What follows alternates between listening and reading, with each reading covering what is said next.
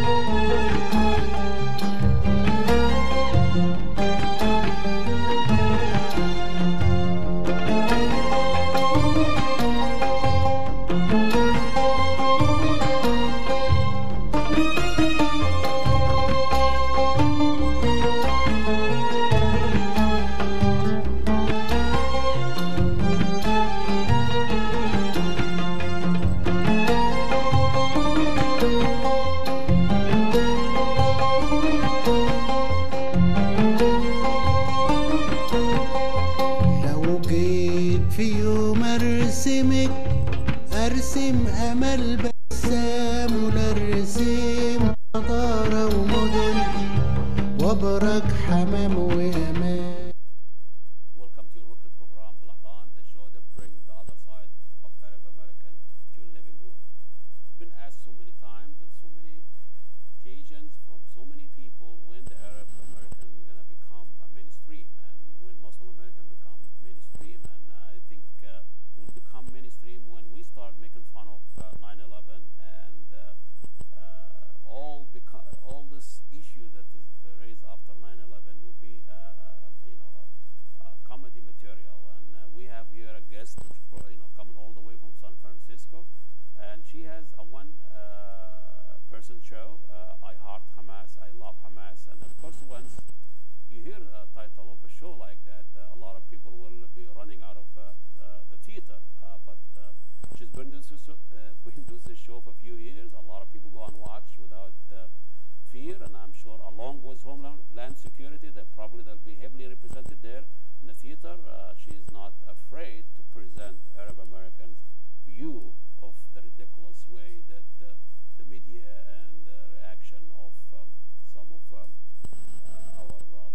institution here, like Homeland Security and all that. So this is a one-person show, and she talks about what it's like to live in this country as an Arab American, as a Palestinian American. I Heart Hamas here in the Twin Cities, and they call it tragic comedy. Tragic comedy, I think a lot of other community use the tragic history to bring and see the sense of humor in this kind of irony that we have. So her name is Jennifer Jajeh, and we're going to see some clip of her show, and tells a little bit about the flavor that she's trying to present to the American audience as an Arab American going through post 9/11 scrutiny. So we'll watch a few minutes of that clip, and we'll have her come in here and talk to us about her show and how did it begin and how it started and what she's trying to tell us through that show. Thank you, and we'll see you in a few minutes. Assalamu alaikum, and God bless you all. Calling it one of the grave of the two-week-old conflict in Gaza. Some 30 civilians in Gaza City were killed, medical workers say, when Israeli gunners repeatedly shelled a house.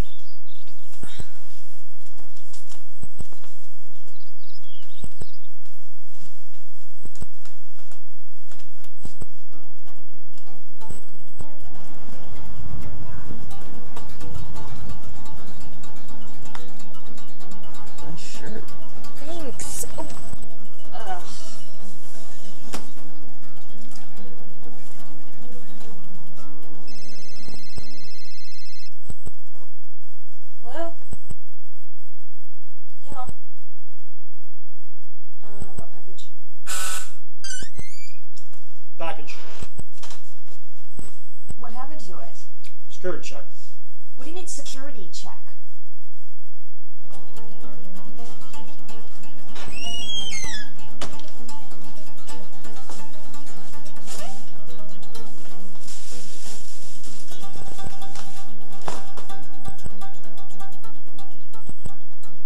Sexy, single, and very available? Kidding me? Sure. We need security check. The Israeli military says it's investigating house where civilians were holed up and then it's alleged failed to help the wounded. The Israeli military says it's investigating and denies its soldiers targeted civilians.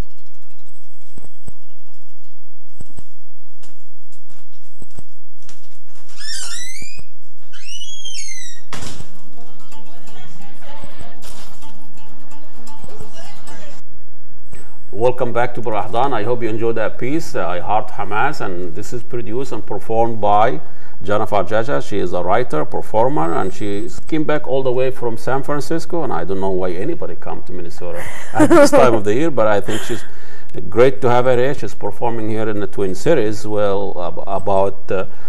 performing about what it's like to be a Palestinian American living a post 9/11 craze. And welcome to Barahdan. Thank you for Jennifer, having me. very nice to have you. I've been following you around on the internet. You've been all over the places. And I think what is so nice about this show, Heart Hamas, it's about time, not just the Americans look at this terrorism, homeland security, and all that crap after 9/11 becomes, a comical material, because to get over it. Also, the Arab American needs to get over this, and in a way, are you trying to take this sensitive issue, it's really affecting Arab American on a daily basis at the airport, to work, whatever, and make it like a mainstream, as you can say, tragic comic or whatever you're trying to. So tell us a little bit what that show and what are you trying to tell us about? Well, I created the show. I grew up Arab in America, San Francisco, in a Palestinian community, and I created the show because I wanted people to know what it felt like to be Palestinian. I think people don't understand when you have such a politicized identity that every day, anytime I tell someone I'm Palestinian, they want to talk about the conflict. What does that mean? Mm-hmm. What do you think of Hamas? What do you think of terrorism? Yeah. What do you think of this? And sometimes I just want to, go to the cafe or go to a restaurant or go to work, and I don't want to talk about this. So I think I wanted to create a piece that explained to people what it felt like to be politicized every minute of your life, and how sometimes there were really funny moments about that. There were really ridiculous situations you get into that people have these preconceived notions.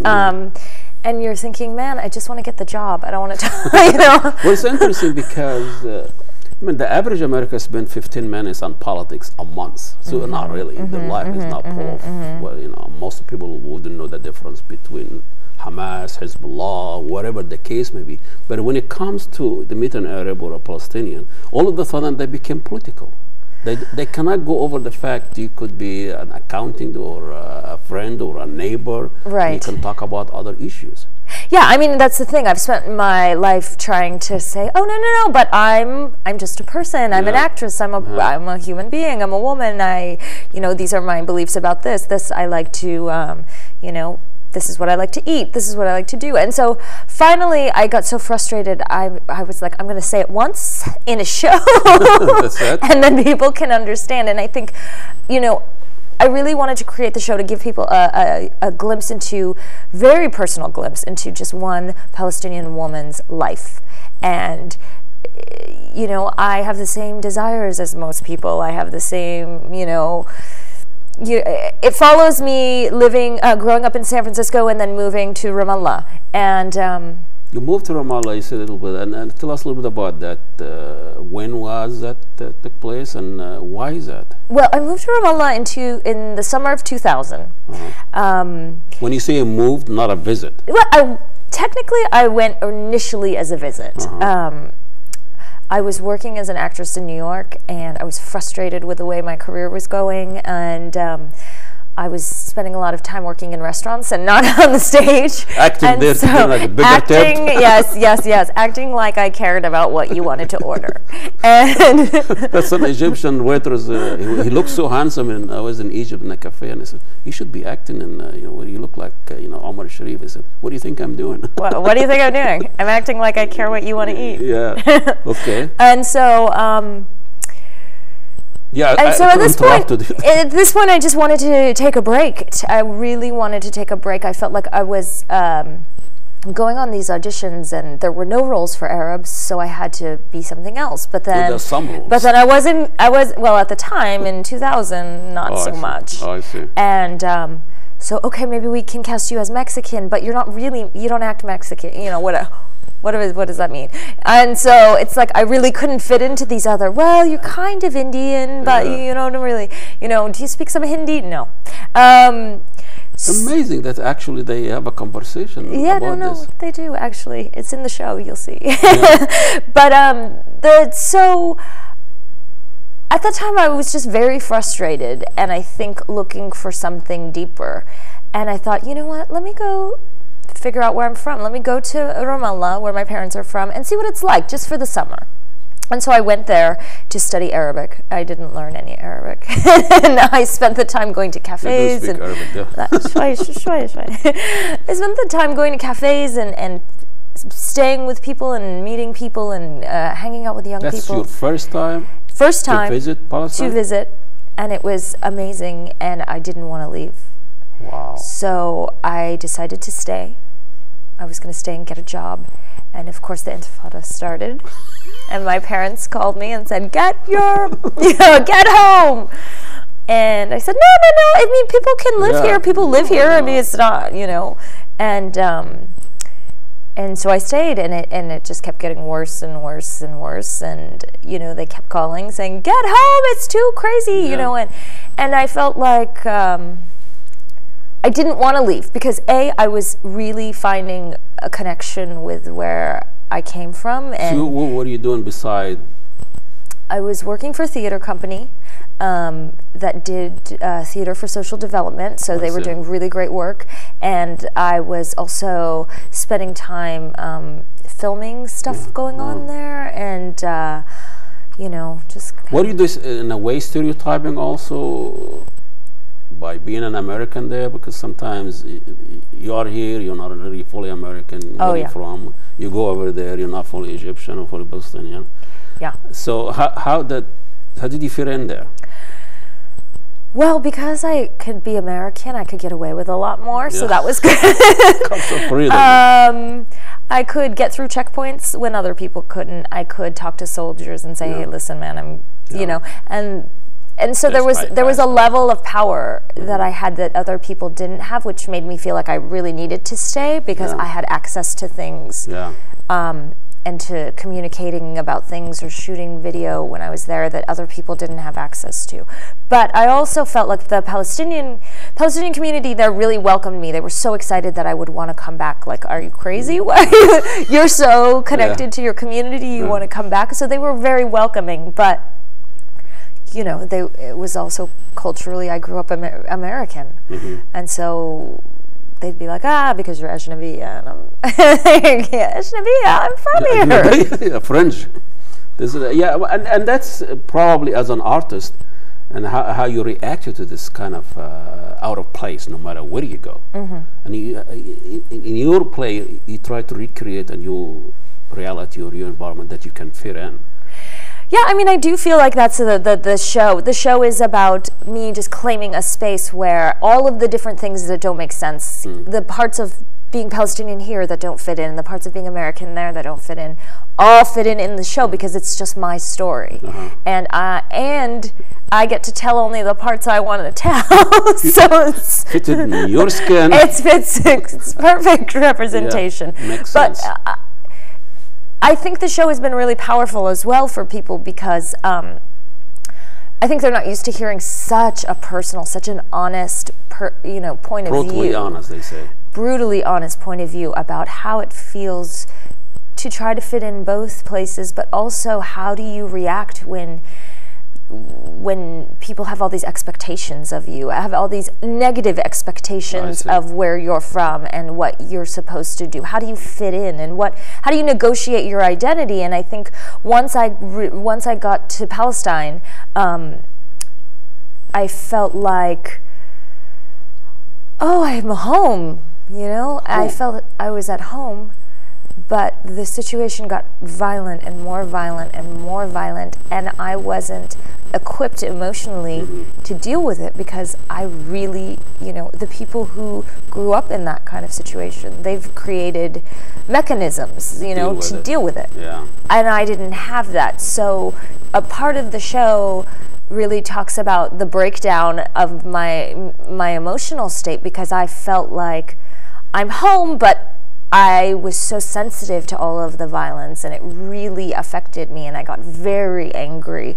And so, like, angry at the violence? Whom you angry at yourself, or the fact you are there? Or? A couple different things. I was very angry at the Israelis, of course, and at the occupation, and so angry that my friends were so talented and so ambitious and wanted to just, you know, live their lives and hang out and be young and go to a party and experience all the things that young people want to experience, and they had no access to this.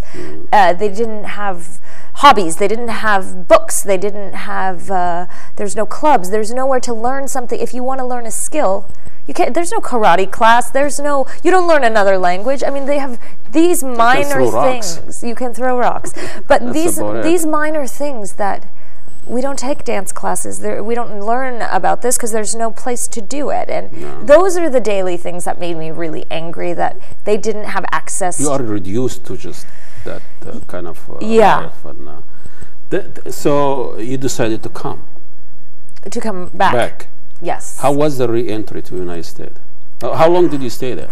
I stayed until September 1st, 2001. So about a year and a half? Yeah, a year and a half. So how was the re-entry? Very difficult. Very difficult. Sometimes it's harder than even the first. Yeah. It was very hard to come back, and then September 11th happened 10 days later, so it was like, okay, really? What's happening? And the father there, I mean, I wanted to go and visit Egypt. I know, seriously. I came back to New York, and I said, you know, the first thing I said to my friend when I arrived is, I'm so happy to be in a place that there's no war. Oh, I see. When I came back to America, but I said, but everybody seems naked. It's summer in New York. Yeah. I was so craving being in a place where it was just, you could just be normal. Yeah. You could just go have a coffee with your friend and not be like, oh my God, there might be bombing. Yeah. They might have the checkpoints closed, or take this for granted. These are things you take so much for granted. I want to take a yoga class. My God, it's like impossible to do something. And that's what's missing in Palestine, on this area, or even in Egypt, those places of trouble. The sense of normalcy, it's just not there. It's not there. And it kind of deprived you of being a normal human. Yeah, and I think that's the thing that made me the most. I felt so frustrated that the people there were not having any experience to expand themselves, to develop as human beings, because their lives were so limited. I mean, they don't even have access to food. They don't have access to education, to medical, let alone a yoga class. I mean, this is like impossible. But you know, so I felt like I really wanted to stay, like it was my duty to stay almost. Yeah. But at the same time, the violence was so upsetting to me that I felt like, khalas, I had had enough. An artist cannot function in a violent environment. Yeah, I think we're too sensitive. Yeah. It doesn't work very well. And the thing that really shocked me is, the more violent it got, the more angry I got, and the more I felt like it's totally justified to be violent in return. No. Retaliation, it seemed to me, you know, Well, the violence will take different definitions. It takes survival. It's survival, and it takes over your sense of, you know, when you're put in this extreme situation, when you have no option, sucked into this cycle, and so it seemed to me, I understood how people get so extreme. I understood how people become radical, what's called radical, but to me, it's a normal human reaction. And so I wanted in the show to convey like a very funny parts of being Palestinian. You know, people having all these crazy ideas of like, well, what does that mean, and what do you think about this, and how do you feel about Jews, and you know, where people just ask you these really inappropriate questions on the street, but also the sense of like, I wanted to convey how easy it is to get caught up in these feelings when you're in this situation, and that maybe people's ideas of what's radical or calling people terrorists is, you know, not that I'm justifying it, but I wanted to show people that it's very human. It's a very human reaction. Element in it. And that maybe the part that needs to be examined isn't the reaction, but how people get broken down to this point. How do people get sucked into this? And also, you're an American. You were born here, as American. So in a way, was an educational experience for you as an American. Yes. To go. So you can relate that to an American audience. Yeah. How you can, you know, learn and be aware of these things and understand it. Yeah, definitely. I think for the show, people say to me, like, from all places, from Filipinos, Mexicans, people from South America, you know, they say to me, oh, even I met this guy who's an Iraqi Jew. And he said, you can't imagine what the kind of questions people have. Like, people don't understand where I'm from or what my identity is. So it was so great to see a show about somebody struggling with their identity, because I can totally relate. And I think that's the part I wasn't anticipating about the show. Beyond the situation in Palestine, people, you know, America's made up of people from all over the place who come with all this baggage, who come with wars and history. And so I think people said to me, like, oh, they think, you know, they have all these ideas of what Mexican people are and all these stereotypes. You know, it's such an individualistic culture here and access to all kind of informations. But still, the majority of people here will just have one idea. They ask the same questions. Right. They ask the same question to a Palestinian, as if Palestinian is just one thing. It's funny, I created a segment in the show called Ask a Palestinian. Yeah, you should have a tape there. Where I answer. What would Jesus do? What would Jesus do? Ask a Palestinian. So it's I answer stereotypical questions from the audience about what. They actually you interact with them? No. Oh, I see. They don't really get to ask them. Yeah, I just answer the questions. You've been asked already. That I was gonna, you know, how are you Christian? Did you convert? Yeah.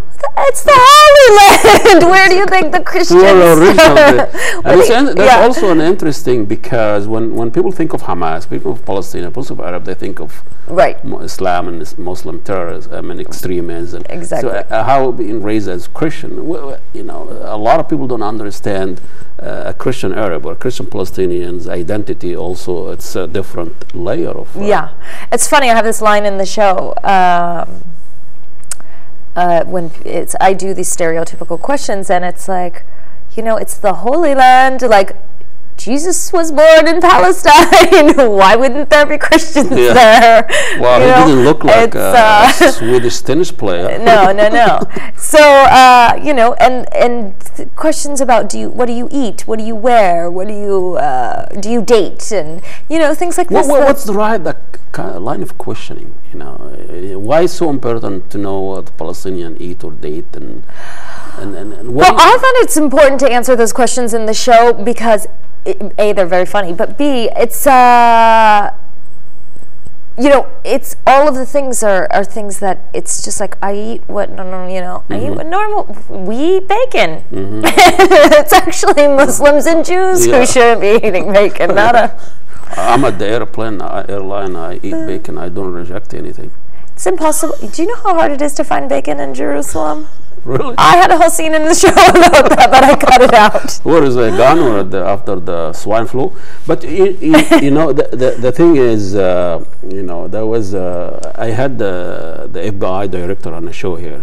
The what? The FBI. Oh my gosh! Okay. And I was talking about, you know, what are you looking for? You know, you've been looking, and I know people will laugh about this. I just came from the airport and I landed, and the U.S. Department, or a land security guy or whatever, found this in my luggage. And he was staring at it as if it was like Al-Qaeda's manual, because it has an Arabic on it. Right. But the thing is that that intimidation of, I think it's in a way of a mindset. I mean, if this people spend billions of dollars to secure us flying, and this is how the way they are thinking, I don't think technology will help them that much. Well, yeah. I mean, it's interesting that don't fly with Arabic. That is number one. Don't fly with an Arabic T-shirt. That's the top one. Tips. Yeah, I don't know about the airport security situation. I think that's a whole other show.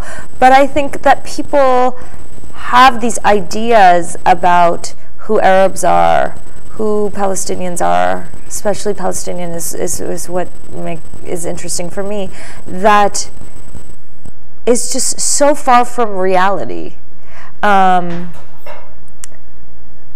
I wanted to create something that was going to blow everybody's expectation. So you're talking about shocking the audience?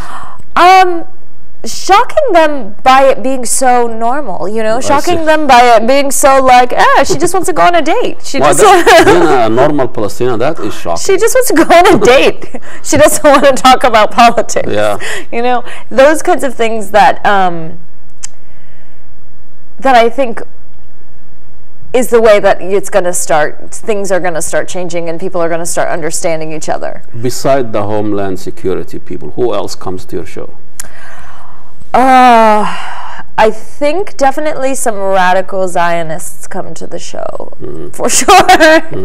No, are they vocal? No. I actually, knock on wood, and I'm going to just because I'm superstitious. I haven't had any sort of negative reactions to the show, except for a couple crazy emails. But the people who come to the show have been very open-minded. I've had a lot of...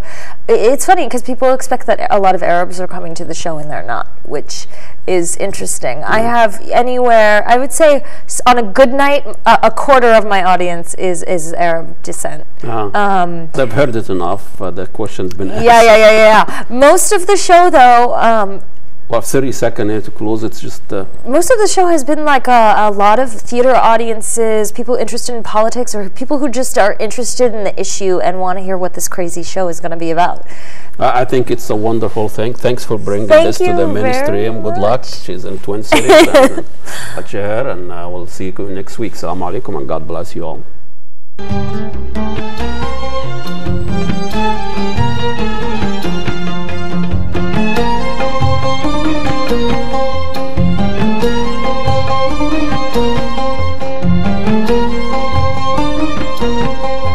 لو جيت في يوم ارسمك